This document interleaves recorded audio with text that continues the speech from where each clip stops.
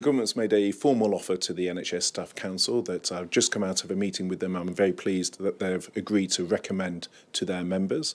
It will be for a 5% pay rise next year, 2023-24, but also an additional lump sum in terms of this year, which is additional to the award through the pay review body, which was on average 4.75%. And what that will mean, for example, for a newly qualified nurse is over 1,800s this year on top of that PRB award, and a pay rise of over £1,300 next year. And obviously that increases for more senior nurses in higher grades. Now, of course, some of that money for this year is a one-off payment, which means it doesn't go long-term into the salaries of those people. You've said frequently that you wouldn't look at this year's pay. Why didn't you do this earlier? Well, we have listened to the concerns of the trade unions. We've had meaningful discussions with them. Both sides have engaged constructively. Obviously, the starting position from the number of the unions was much higher, and so both sides have worked together to reach a settlement which is both affordable to the wider taxpayer and balances the very real pressures we recognise that NHS workers have been on. So there's balance was required on both sides. That is what the talks explored, and that's why I very much welcome that we've reached a settlement with the NHS Staff Council that balances our commitment in government to get inflation down, to look at the cost and what was affordable to the wider economy, to taxpayers, but that also recognised the very real pressures that NHS staff had faced through the pandemic and particularly through the recent winter. So an important question, how much is it going to cost and how will it be funded? Well, we've been clear that it will not come at the expense of impact on patients. Obviously, how these things are funded are a matter for the Chancellor, and we discussed that within government. But we've been he hasn't offered any new money. He didn't in the budget. We've been very clear in terms of the conditions of the discussions we had with the trade unions that this will not come from patient-facing aspects. Of course, we will look at areas of underspend, areas of administrative saving, and discuss these things with the Treasury in the usual way. But the commitment is one that the trade unions have recognised is meaningful. It reflects very constructive engagement with them. It means there will be a lump sum additional for NHS staff this year, recognising the pressures, and a 5% settlement for next year.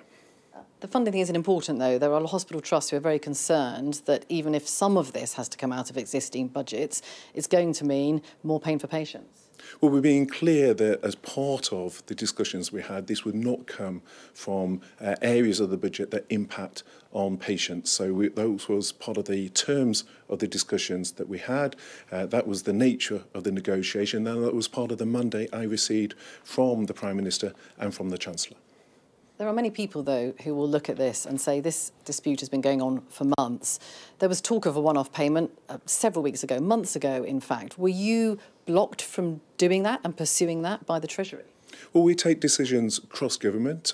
These things are entered into collectively. Of course, part of my job as the Health and Social Care Secretary is to advocate for the NHS within government in exactly the same way that the Education Secretary will do so for teachers or the Transport Secretary for train drivers. My job is to make the case for the NHS within government. Of course, that is something that I have been doing over recent months, but we make these decisions collectively. I'm very pleased we've reached a settlement which the NHS Staff Council feel able to recommend to their members. It balances our commitment to get inflation down, to guard the interests of the taxpayer, but does so in a balanced way that also reflects the very real pressures that the NHS has been under over recent years. But you've been forced to the negotiating table, haven't you, by the strike action? And for those people who've had operations and treatment cancelled, postponed potentially for months or years, they're going to say you should have done something sooner. Well, there's been significant movement in terms of what the trade unions were originally asking for. For example, one of the trade unions originally was suggesting a 19% settlement. So there's been movement on all sides. They moved some time ago, though, didn't they? Well, not to the position that we are on today. So there's been further constructive engagement. We've had intensive talks over many days. There's been movement on both sides, and that reflects the balanced nature of the settlement we've reached, looking after the interests of taxpayers, getting inflation down, but recognising the real pressures that the NHS has faced.